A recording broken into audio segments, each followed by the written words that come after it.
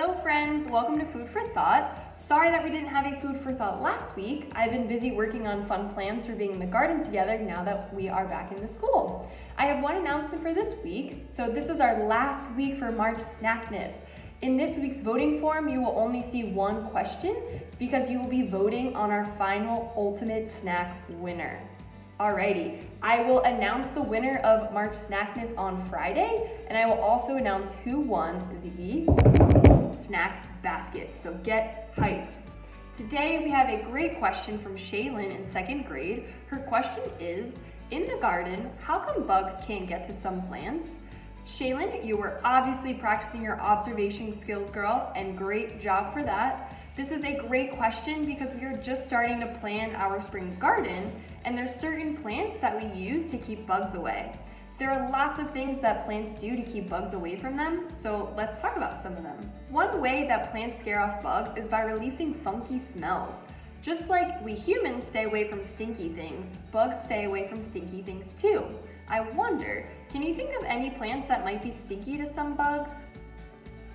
There are some plants that we eat that bugs think are stinky. Garlic and onion plants are 2 examples. These foods have a really strong smell when humans eat them, and their plants have a really strong smell to bugs. The smell of garlic and onion brings me to these foods because I love them, but they scare away bugs.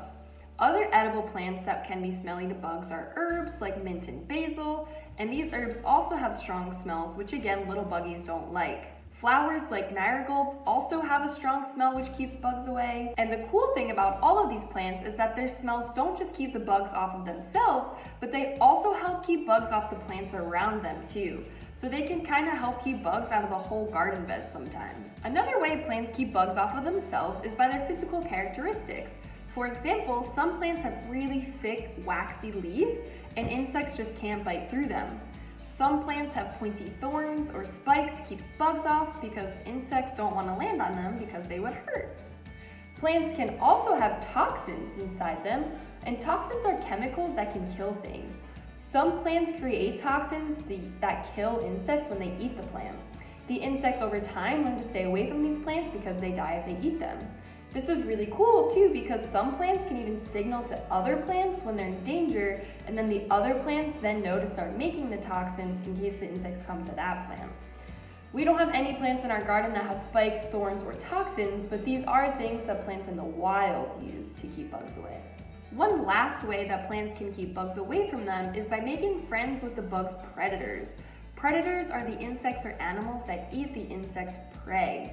For example, some plants make pretty sweet-smelling flowers that attract birds, and when the birds are hanging out near those pretty flowers on the plant, they could swoop in and eat the insects near the plants because birds like to eat insects. Plants like corn plants also do this. The corn plant releases a smell to attract wasps, and then the wasps do their normal thing and eat the bugs that could damage the corn plant. So there are lots of ways that plants defend themselves against bugs, and all of them are so cool. Next time you're out in the garden, you can make observations about which types of bugs are on which types of plants, do some research to determine if those are good or bad for the plants, and then you'll know next time you're out there. Well, that's it for Food for Thought. Thanks again for your questions, Shaylin. I hope you all have a great rest of your week and that you get the chance to go outside and do some science observations. Alrighty, bye friends, see you next week.